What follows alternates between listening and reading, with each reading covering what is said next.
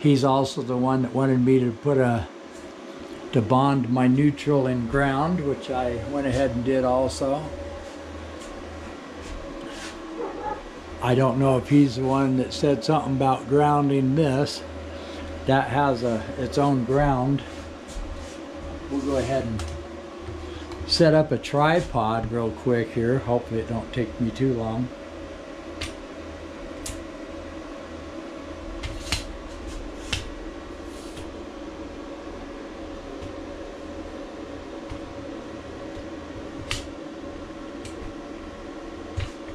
I don't know how to edit the video, or I just cut it.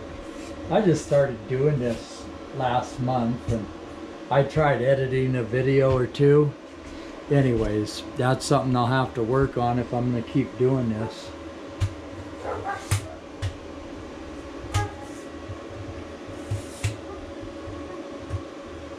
So sorry about the wobbly camera or whatnot, but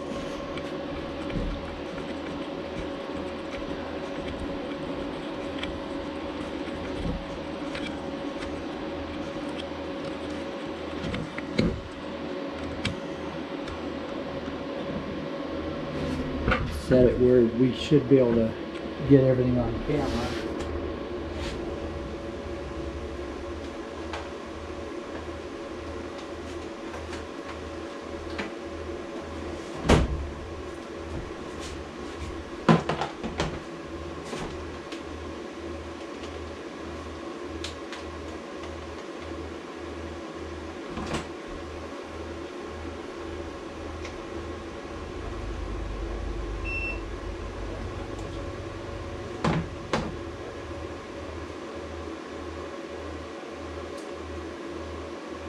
So you'll be able to hear the beep. I'm going to put this on my ground. I don't know how I can hold that. Maybe we'll just go like this, and now you can't see it. Basically, I'm just letting you know that my metal bars there are grounded, and my cases for my grow watts are also grounded. Okay. I just wanted to let you guys know that, so that they are all, the cases are grounded, and if somebody out there has any insight as to whether I should actually ground the interior of my grow watts, because I did not do that. But the cases are grounded, this bar is grounded. So if I wanted to run a ground wire, I could run it. I could run it from this bar inside. And if I should do that and somebody knows, let me know. I mean, it wouldn't take that long to hook up 3 ground wires, since I do have the bars grounded. I did put a ground in up here also. So if somebody knows, let me know. I mean, I want this to work the best it can. So anyone that spots any mistakes, you're more than welcome to comment and let me know what I should do, and I'll look into it. And to the guy that did comment about some of these things, I appreciate it. I think my system is better since you did comment, and my whole goal is to have the best solar system I can, you know, for the money. And these dang batteries cost more than the whole rest of my system. I got $10,500 into the batteries in this rack. So that costs more than my solar panels and my mounting for my solar panels outside. I have less than that in that part outside. So And I'm out here to learn and grow, you know. The more knowledge I get before I go to the Philippines and do a solar panel setup in the Philippines, the better it will be. I tried setting up the communication between the this is a mistake I made, that you know, I'm just putting this out here that way somebody else don't do that. This is an Ethernet hub. This is not an RS-485 hub. I did order that RS-485 hub from GrowWatt, but this is not gonna work. Okay, so make sure you get an RS-485 hub and the wires. These wires are probably not going to work. That's just another thing I spent money on that will not work. So yes, make sure you get the right component. That way I can have my batteries talk to my inverters.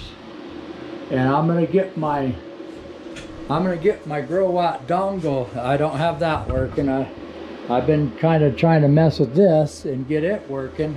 That way I can view everything on my cell phone and on my